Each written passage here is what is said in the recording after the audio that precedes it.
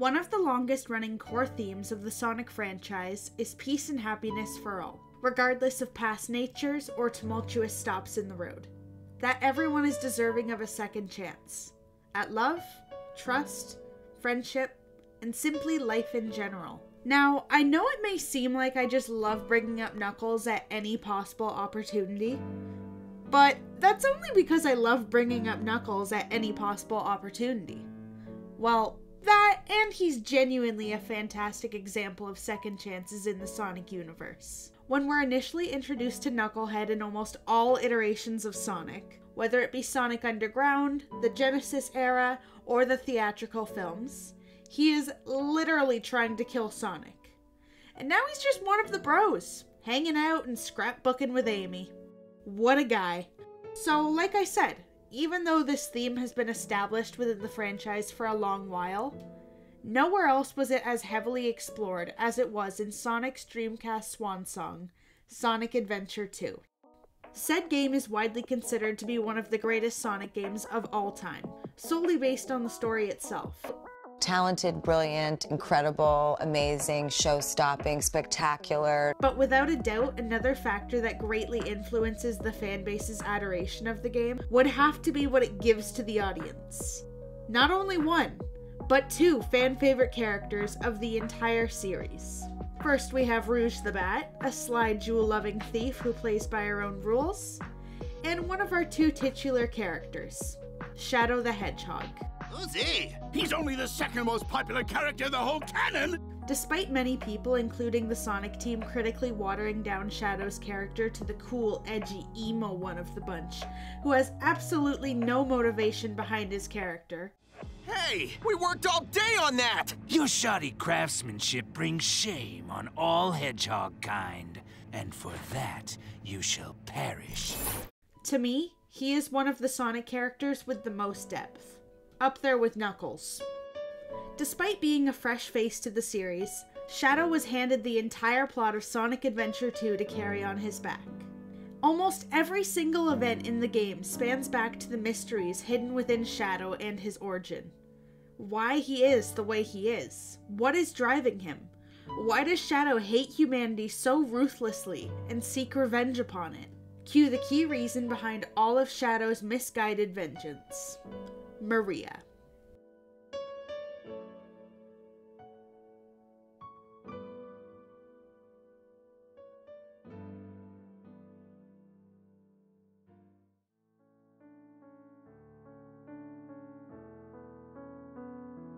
"50 years prior to the events of Sonic Adventure 2, there was Maria Robotnik, a young but frail girl with a kind heart who simply sought out the good in all things, big or small. She was born and raised aboard the space colony Ark by her grandfather, Dr. Gerald Robotnik, making her the cousin of the beloved Dr. Eggman.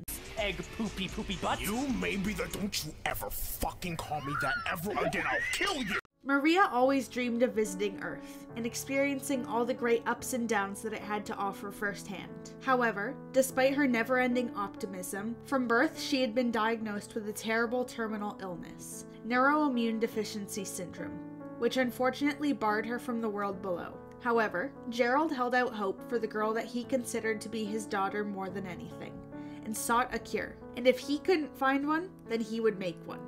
After all, he was considered to be one of, if not the, greatest scientific mind of his time.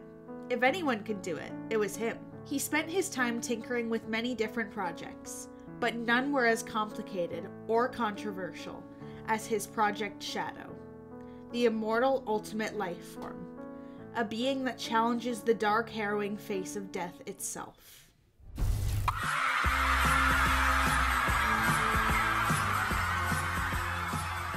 Project Shadow was initially brought to the table when the president of the United Federations wanted to commission military weapons so great that they would be capable of mass destruction. So, he approached Gerald with the idea.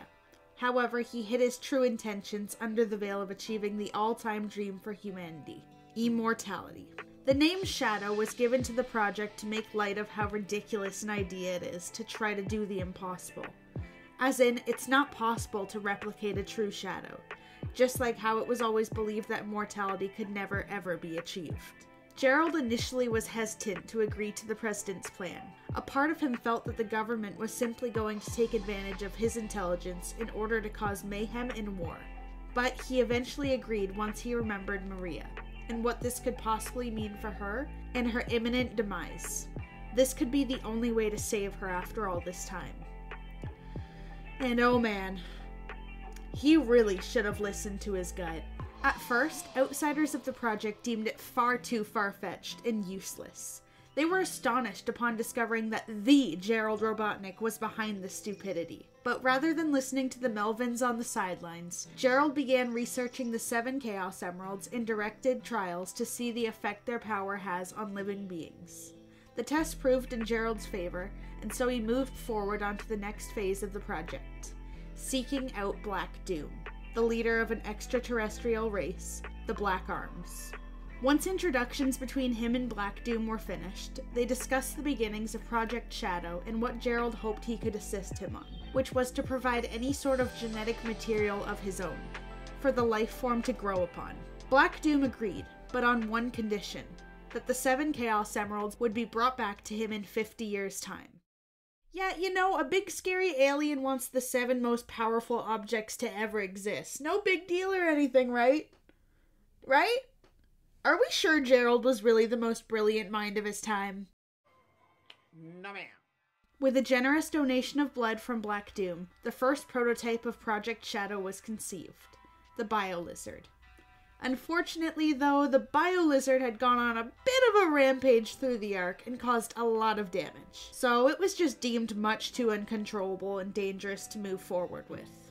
However, their work wasn't all in vain, as their mistakes with the Bio-Lizard only assisted them in perfecting their next prototype. And thus, the second bearing of the project's fruit brought us Shadow the Hedgehog. I want to say one thing to the American people. I want you to listen to me. I'm going to say this again. I'm not a furry. You guys are gross. Shadow was genetically related to Black Doom, much like his predecessor.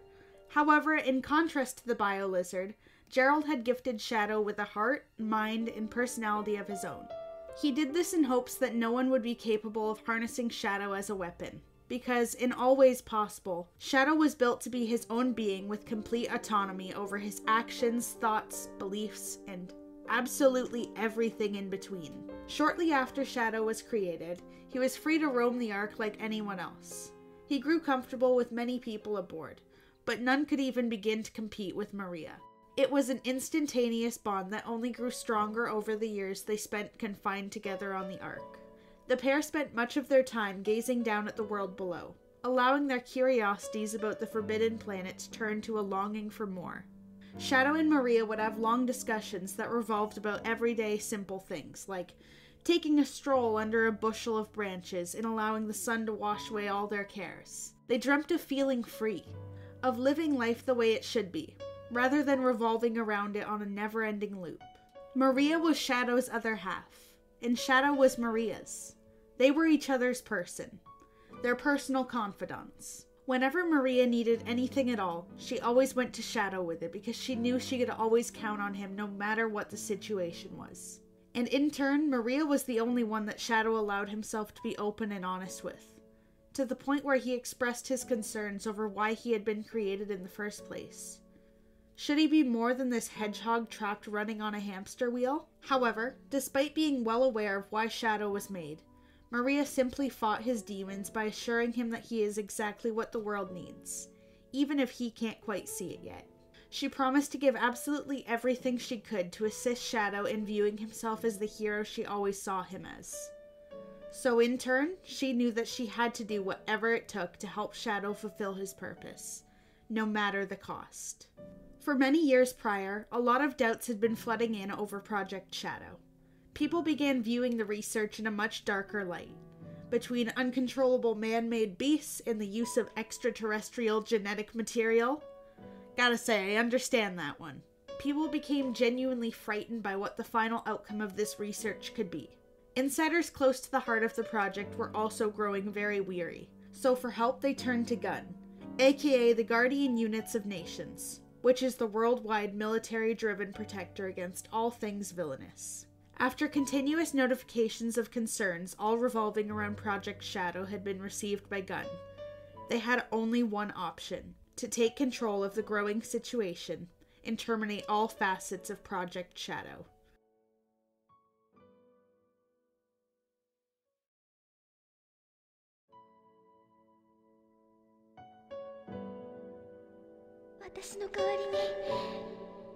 Maria!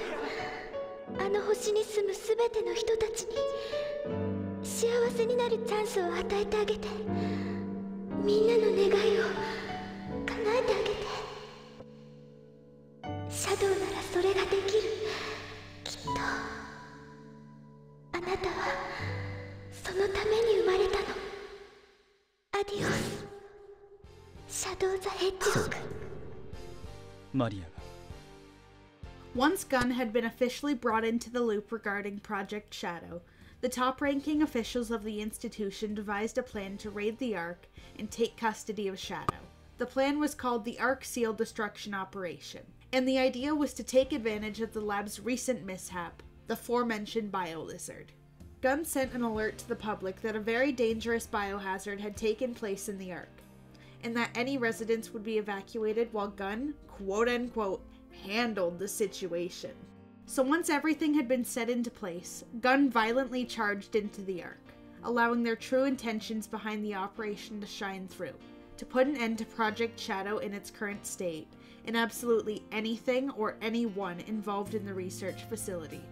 Everyone except Gerald. Before being detained by the soldiers, Gerald was fearful that they would try to take Shadow hostage and use him as a weapon. Which, ultimately that was their plan, so he had fair reason for his worries.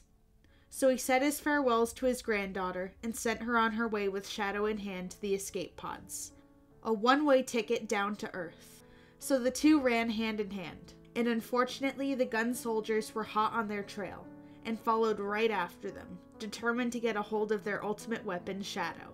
Through shouts for them to surrender or else, Maria was terrified. But still, she didn't give in, and the two made it safely to the escape pods. However, before she was even given a chance to board one with her friend, she was shot by a gun soldier, fatally wounding the young girl who hadn't even been given the chance to start living her life yet. Watching in terror as his only companion, the person he cared for more than anything else, began to fade away in front of him. Shadow was frozen, even being the ultimate life form. There was absolutely zero he could do for her, and so Maria met her demise there, on the floor of the Ark. However, before her premature departure, she stayed true to the silent vow she made on Shadow's behalf, and did everything she could in her final moments to help him escape to Earth. With Shadow already safely locked away in an escape pod, Maria asked Shadow to grant her one wish: to keep the people of Earth safe and happy. For him to be who he was always meant to be, a protector of mankind, the Shadow that is always quietly watching every step we take, and keeping us from harm's way. For Shadow to realize his purpose that he had pondered on for so long. For Shadow to simply see himself in the same light she always had, as everyone's guardian. That was Maria's wish. Happiness for all. Whether a subjective point of view sees otherwise, it doesn't matter. Regardless of who you are deserving of such a truly simple, and yet seemingly such an impossible thing to achieve for so many. Happiness for Shadow. Hope that he'll safely make it to Earth and achieve the singular dream that together they had kept so close for so long. Hope that maybe one day, he'll be able to move forward and forge new bright dreams with all sorts of new friends. Hope for all things. Though, she knew that she never had to hope when it came to Shadow, because she was nothing but sure and steady in her vision of him. She knew that no matter what, he would grant whatever wish she asked of him. So in the end, she was at peace. Like a blur, it was over. Her final words uttered were a soft farewell to Shadow as she ejected his pod, and he was sent straight to Earth, never to see Maria again. They'll pay for what they did, every one of them.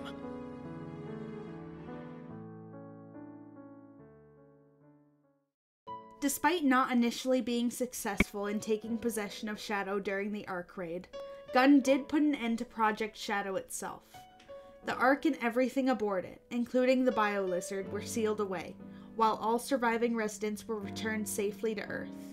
Every casualty of the takedown had been publicly announced as victims of the Ark's biohazard hoax. Despite the entire research team being slaughtered, Gunn kept Gerald as the lone survivor. Despite surviving the wrath of Gunn, Gerald was confined to Prison Island, which is exactly what it sounds like. The military kept him there to continue with his research, but with watchful eyes of the entire army on his back. Gerald complied begrudgingly, but eventually Shadow was retrieved on Earth and brought back to Prison Island as means of research for Gerald. But that's when things started to get really messy. Soon after Shadow was returned to Gerald for research, Gerald discovered what happened to his beloved granddaughter, that Maria was one of the many that died during the Ark shutdown. And he went crazy. Bitch crazy. He completely lost himself within the grief, which I don't blame him. But it was to the point where he chose to do exactly what he feared the military would do to Shadow. He decided to use him as a weapon of vengeance. While the military believed Gerald was doing as told, he really was in the midst of scheming to destroy the world and all the evil that lies within it. A child. He conducted this whole scheme that once the 7 Chaos Emeralds were placed into the core of the abandoned Ark, it would crash land on Earth, destroying the planet and anything on it. The key to this plan was Shadow, though. So, he brainwashed him. Gerald convinced him that he must bring pain and suffering upon the world that so harshly wronged the two of them, that it was his duty, and his alone, to put an end to them all. Pretty hardcore. That's hardcore goth.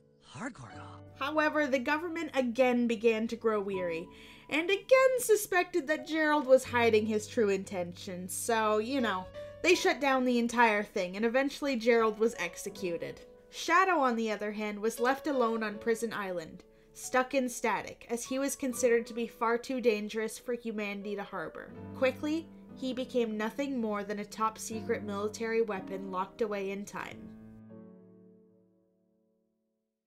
So much later that the old narrator got tired of waiting, and they had to hire a new one. Flash forward 5 decades to the events of Sonic Adventure 2. The world is a different place, and there's a certain blue hedgehog running circles around a certain robust fellow who just happens to be Gerald's grandson. Eggman, unlike his grandfather, was considered an evil scientist all along. So when he came across Gerald's diary and learned of the abandoned Project Shadow, of course he was compelled to explore it for himself. Who do you think he is? So he made his way to Prison Island in hopes of harnessing this top-secret military weapon for world domination. But when he was initially confronted with the face of a suspended Shadow, he was shocked. He, like most people, mistook Shadow for Sonic, and thought that someone was pulling a fast one on him. But once he reanimated Shadow, he knew for sure that the two were completely different. Literally day and night. Once awoken, Shadow thanks Eggman for freeing him, and right away starts the two of them on a wild goose chase for the 7 Chaos Emeralds. It was time for him to finally carry out Gerald's doomsday plans. The two split up pretty quick, and Shadow almost immediately starts to rain on Earth's parade in order to find the emeralds. And soon enough, he attracts the attention of Sonic and his friends when Gunn mistakes Shadow for Sonic. Now, don't ask me how people get these two confused. It makes no sense to me either, but whatever. It's all for the plot. After getting Sonic literally imprisoned, Shadow eventually meets back up with Eggman, but this time there's a third party present, Rouge the Bat, who with time becomes Shadow's right-hand man in a way.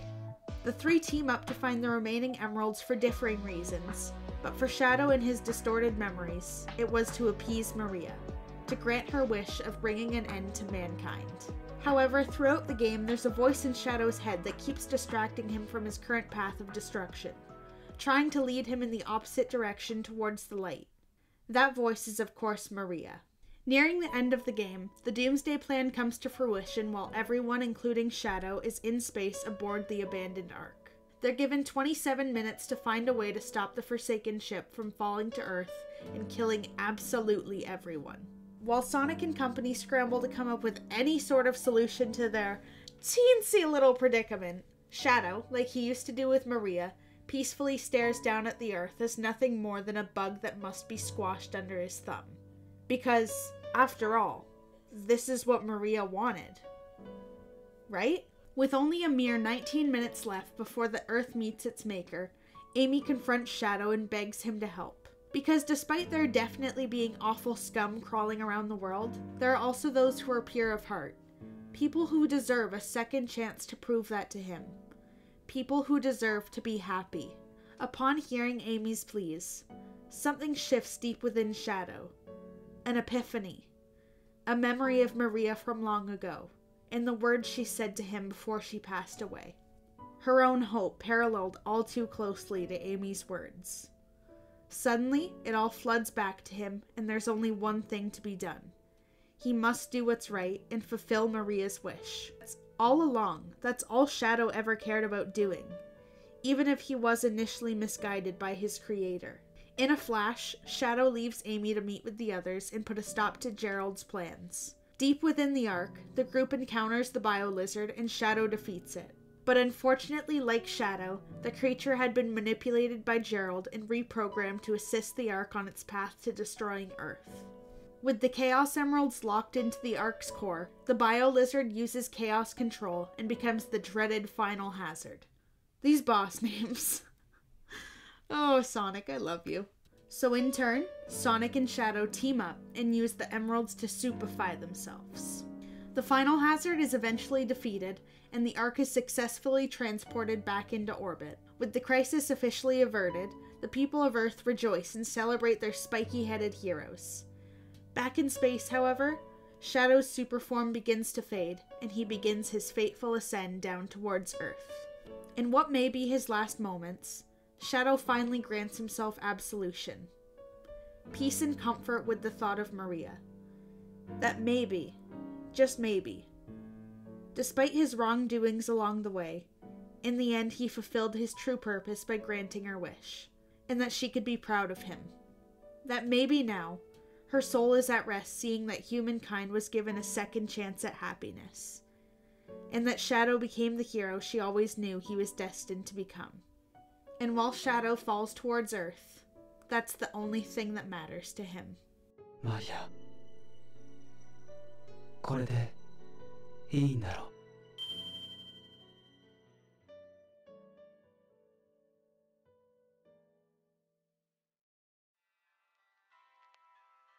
Despite crash landing into Earth, Shadow managed to survive the fall. I mean, the guy was instantly one of the most popular Sonic characters. He basically got his own video game overnight. Obviously, they wouldn't actually kill him. I think DeviantArt would have died. Eggman fortunately came across a barely breathing Shadow and brought him back to his lab to restore and heal him. And eventually Rouge breaks into his lab and discovers her old comrade. So she sets him free and quickly realizes something. Shadow has zero clue who he is or why he exists in the first place. When Shadow had fallen to Earth at the end of Sonic Adventure 2, the trauma of the crash gave Shadow severe amnesia, to the point where the only memories he did have consisted solely of Maria, and they only confused him more. He had no clue who this girl was, but for some reason her existence and her sadly disturbing departure were the only things that remained in his mind. In his own game, Shadow the Hedgehog, his memory loss only put him in various vulnerable positions, which allowed many different people to try taking advantage of him and the power he was innately created with. People such as his father, for example, if we want to call him that. 50 years from when Gerald promised him the Chaos Emeralds, Black Doom returns like a bad smell and convinces Shadow to gather the emeralds for very shady reasons. Then you have Gun trying to capture and destroy Shadow once and for all, and Shadow has zero clue why, but he is completely unfazed. Then there's Eggman, who's basically just being his typical annoying self. And then there's Sonic, who is apparently a racist. It's the black creatures! Run down those black creatures. That cage looks like it's meant to hold the black creatures. There are still some black creatures left to take out. Just what are these black creatures? Let's hunt down the black creatures. Let's show the black creatures that we mean business. Don't let the black creatures get away.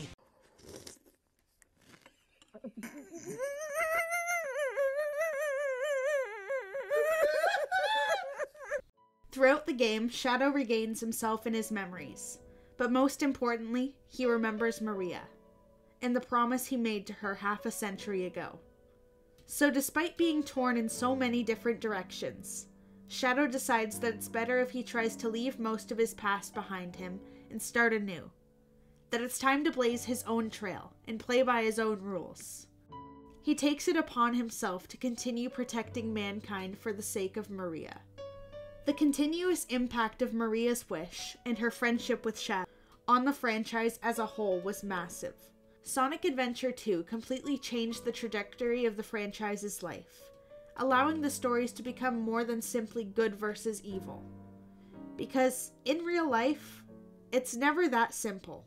People are more than their one screw-up, or their 10 good intentions. There's good and bad in everyone, regardless of who you are. It explored the idea of grief, and how it can affect people in such varying ways. For example, when Gerald discovered that Maria was murdered, he lost his mind in the agony, and tried to put an end to the world entirely as revenge. Whereas Shadow all along only wanted to do what Maria wished for. He sought to live life the way Maria would have if she was still here. With an entire decade passing from the series' original release on the Genesis, every kid of that time had grown up. They were ready for something new and more, quote-unquote, mature, like other games of the early 2000s. So the franchise decided to grow with their fanbase and release something absolutely perfect. Is the game mechanically a masterpiece? Well, let's be honest. No Sonic game is a control-based masterpiece. But they always have heart. And this game is the perfect reflection of that. So emotionally, it is an absolute masterpiece. And even though the quality of Sonic games have faltered as the years have passed, at his core, Shadow stays unwaveringly strong in who he always has been. Which is kind of ironic considering everything, but it's all because of Maria. Everything he does stems back to her and the days spent together aboard the Ark.